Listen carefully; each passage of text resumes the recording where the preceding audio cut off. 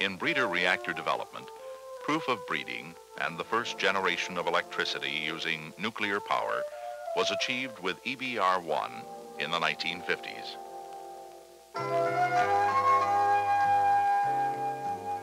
In the 60s, EBR-II was built, incorporating a closed fuel cycle.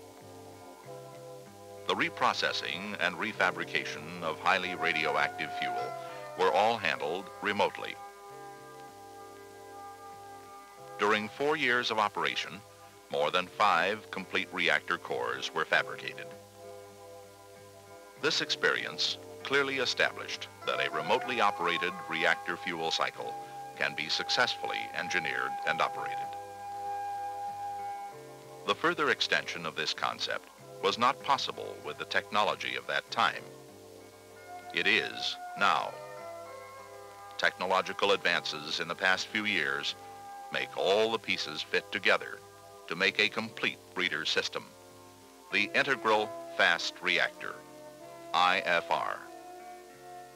Advances that make IFR possible are a greatly improved metal fuel burnup capability, up by a factor of 5 or more, plus improvements in metal fuel reprocessing that allows complete recovery and recycle of the fuel and allows the removal of important fission products untouched in the earlier process.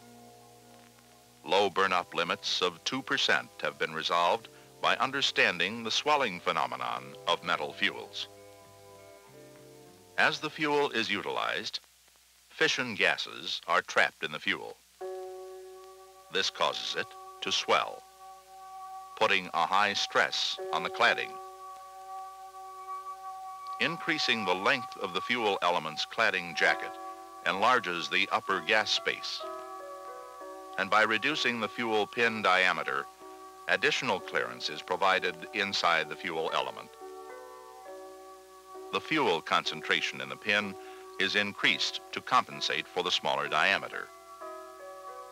Now, by the time the swelling has reached the wall, the fuel is so spongy that further outward swelling is easily restrained by the cladding. High burnup relies on adequate clearance. With metal fuels, the densities are high enough that the clearance can be provided, and its nuclear performance surpasses that of ceramic fuel. Thousands of fuel elements irradiated in EBR-II have been routinely discharged at 8.5% burnup. Many have exceeded 10%, and a few have attained 18.5% burnup. New Mark IIA elements are expected to reach an average of 14%. To achieve a high fuel melting point, alternative fuel alloys have been irradiated in EBR-II. The most promising is a uranium-plutonium-zirconium alloy. Along with improvements in reactor fuel performance is the utilization of a 2-step pyrochemical reprocessing operation. Process steps that could fit into the system that was used at EBR-II. Spent subassemblies were removed from the reactor, then transferred to the fuel cycle facility. During transport, adhering sodium was removed by the addition of moist air, changing sodium to sodium oxide, then sodium hydroxide, and finally washing it off. The subassemblies were disassembled mechanically to remove the stainless steel shroud, end pieces, and other hardware. Blanket fuel was declad and core fuel chopped into convenient-sized pieces. The first step in the pyrochemical process is halide slagging. A salt is added to a crucible containing chopped core or blanket fuel, then heated to 1300 degrees centigrade. The chemical reaction between the molten fuel alloy and fused halide salt is such that many fission products from the fuel alloy are transferred to the salt bath.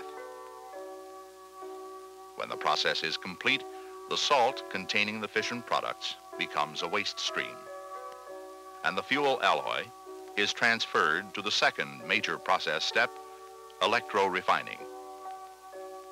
In this fuel purification step, a molten salt is used as the electrolyte. The crucible is the anode, and a rod immersed in the molten salt is the cathode. Deposits of uranium or uranium-plutonium from the core or blanket feed collect on the cathode. Again, the residue remaining is a waste stream. The purified product of electrorefining is cast into ingots of metal. The composition of the core fuel ingot is tested and adjusted to the desired level using plutonium and uranium obtained from the blanket. The ingots are passed to the fuel pin fabrication operations. While this product is acceptable for reactor use, it is still highly radioactive and intolerable to human beings. One very effective protection against diversion. The fabrication of metallic fuel proposed for the IFR is essentially identical to those steps developed and used at the EBR-II fuel cycle facility. Fuel pins can be fabricated by injection casting, 100 or so pins cast at a time.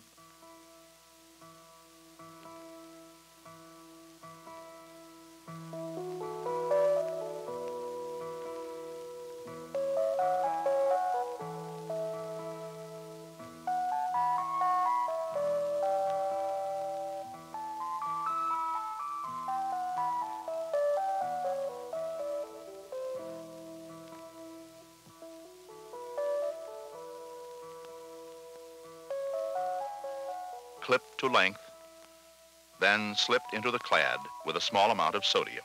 Heating and vibrating gives a continuous layer of sodium between the pin and cladding. This provides a thermal bond between the fuel pin and cladding.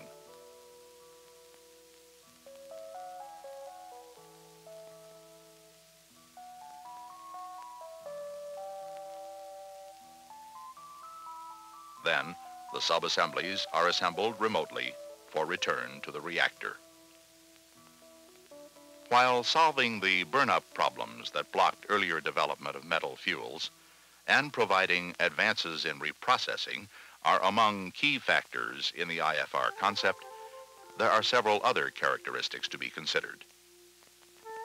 One feature of inherent safety is the large liquid sodium pool the reactor is immersed in. It provides an enormous heat sink, which makes the primary reactor system invulnerable to possible failure in the rest of the plant. By incorporating hot fuel processing and fabrication, there's the elimination of off-site fuel shipments. All fuel materials are retained on-site. It also minimizes even out-of-reactor fuel inventories. Only plutonium produced in the blanket is used to replace fuel consumed in reactor operation. Consequently, no plutonium enters or leaves the reactor plant. There are two small high-level waste streams, one to be converted directly to a solid glass-like product, the other encapsulated in an inert solid, both stored on-site for the life of the plant. Simply nothing goes into the plant but the clean initial core and ordinary uranium, and nothing comes out but electricity. This concept is also applicable to a range of plant sizes. This allows for power parks scaled to electrical needs. The scientific and technical capabilities exist, and the full range of experimental facilities are already in place to provide a full-scale demonstration of the Integral Fast Reactor concept.